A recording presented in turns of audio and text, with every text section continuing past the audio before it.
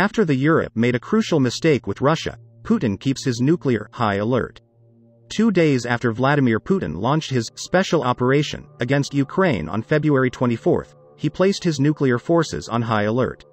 Former RAF officer Andrew Brookes suggested chemicals while suggesting that he was ready to unleash nuclear weapons on anyone who would interfere with his plans.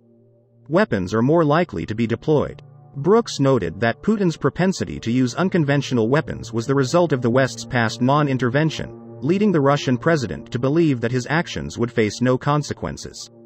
GB News presenter Alistair Stewart said, "Are you afraid that Russia is using chemical weapons as a false flag operation, or do you think Johnson and others will listen to the strong response?"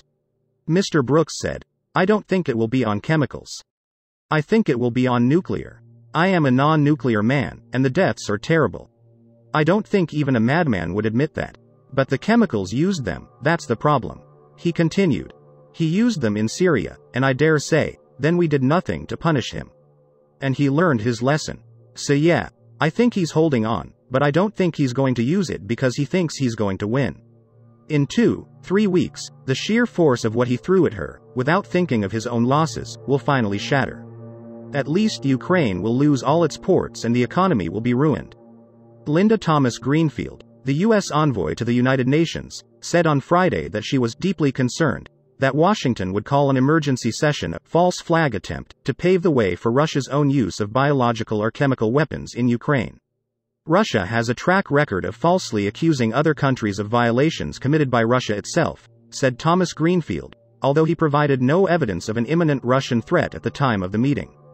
"We have serious concerns that Russia may have planned to use chemical or biological agents against the Ukrainian people. The intent behind these lies seems clear and very disturbing. We believe that Russia may use chemical or biological agents for assassinations as part of a staged or false flag event or in support of tactical military operations," he said.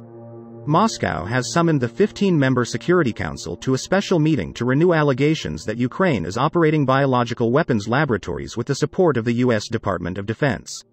Member states used the session to accuse Russia of deliberately targeting and killing hundreds of civilians in Ukraine, describing the allegation as a lie and utter nonsense. Russia continues to refuse to target civilians, which they still refuse to call an invasion, using the term special military operation instead.